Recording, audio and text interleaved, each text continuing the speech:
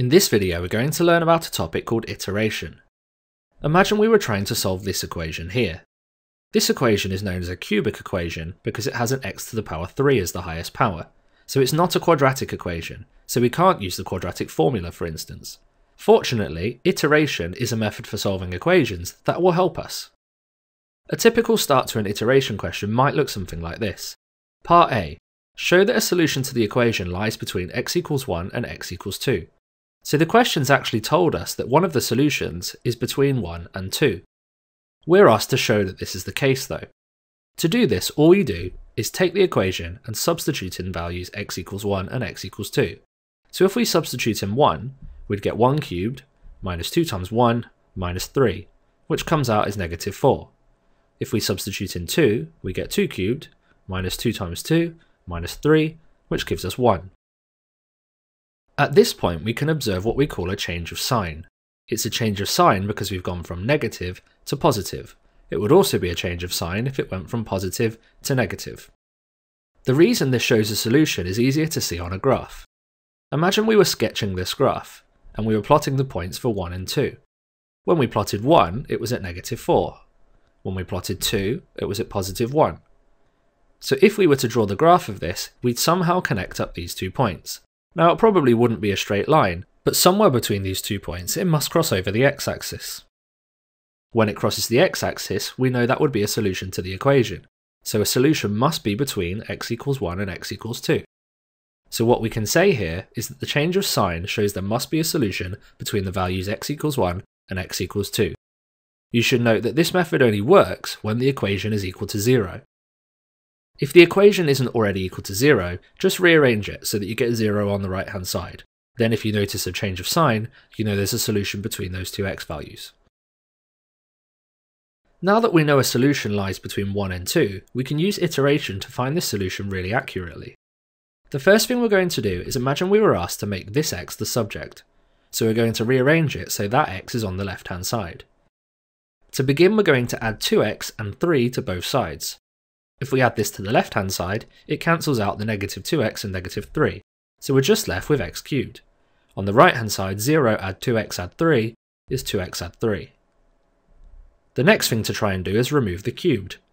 The inverse of cubed is cube root, so we'll cube root both sides. If we cube root the left, we just get x, and if we cube root the right, we get the cube root of 2x plus 3. This might seem like quite an unusual approach, but it will help us out. The next thing to do is take the x on the left hand side and write it with a subscript n plus 1, and any x's on the right hand side become x with a subscript n. This is now known as an iterative formula. Often the iterative formula is given to you in the question, but you may be asked to show that it does work, like I have done in this question.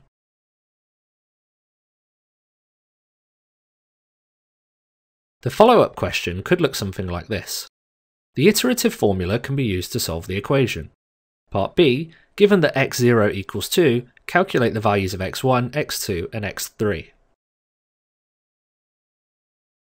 Now, to understand how to do this, you need to understand what an iterative formula is. xn plus 1 here refers to the next term of a sequence of terms, whereas xn refers to the current term we're on. If, for example, we started with our current term as x0, and we substituted in that number, and then worked it out, it would tell you what x1 is.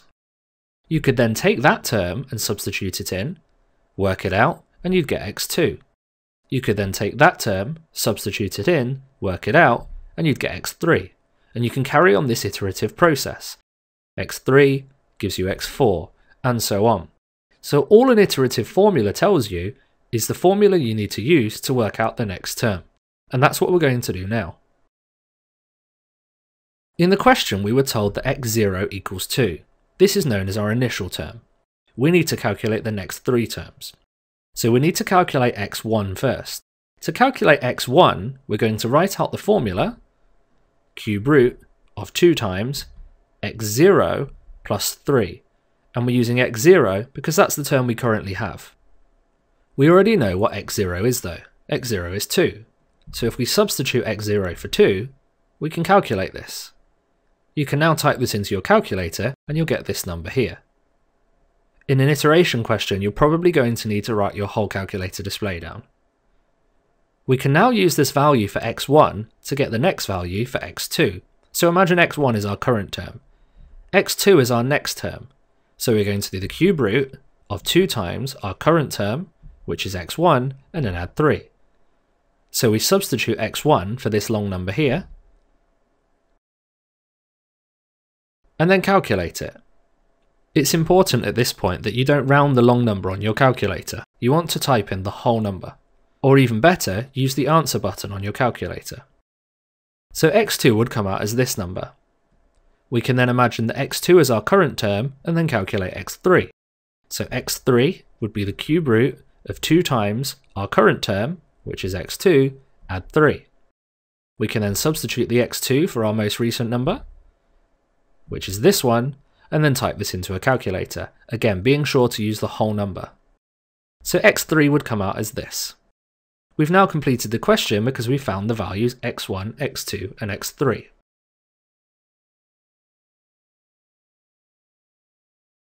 Part C asks us to solve the equation, giving our answer to 5 decimal places. If we think back, this was our original plan with the question. We wanted to solve the equation. So far, we were given the x0 value of 2, and we calculated x1, x2 and x3. Each of these successive iterations is an approximation to the solution. The further you go, the better the answer. So to find the solution, we need to keep this going. We can find x4, x5, and so on. Fortunately, this is made a lot easier using a calculator. We can calculate iterations really quickly using a calculator. To do this, I'm going to press 2 and then equals, because 2 was the initial value of x0 that was given to us in the question. The effect of this is this number 2 here is stored in the calculator's memory. It was the most recent number it calculated. Now we'll go ahead and do the iterations.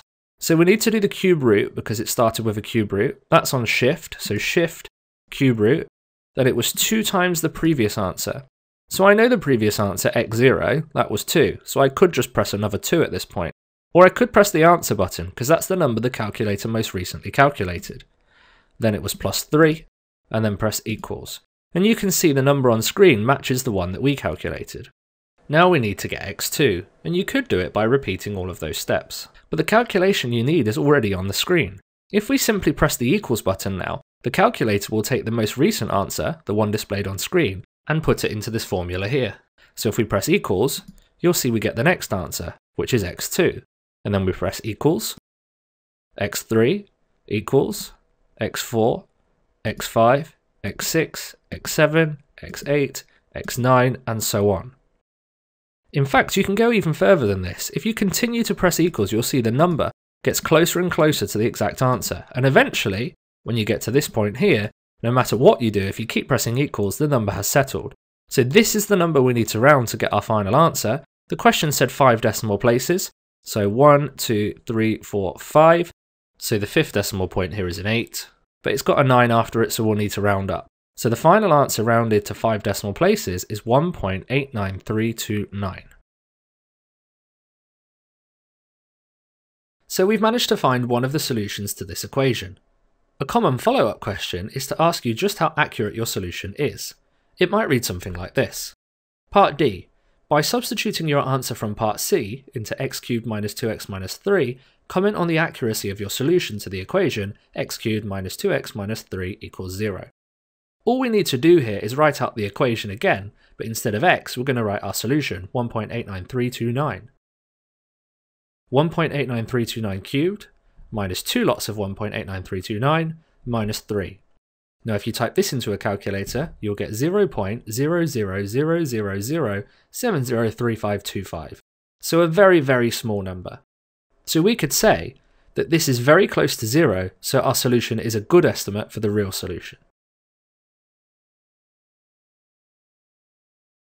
Thank you for watching this video, I hope you found it useful. Check out what I think you should watch next and also subscribe so you don't miss out on future uploads.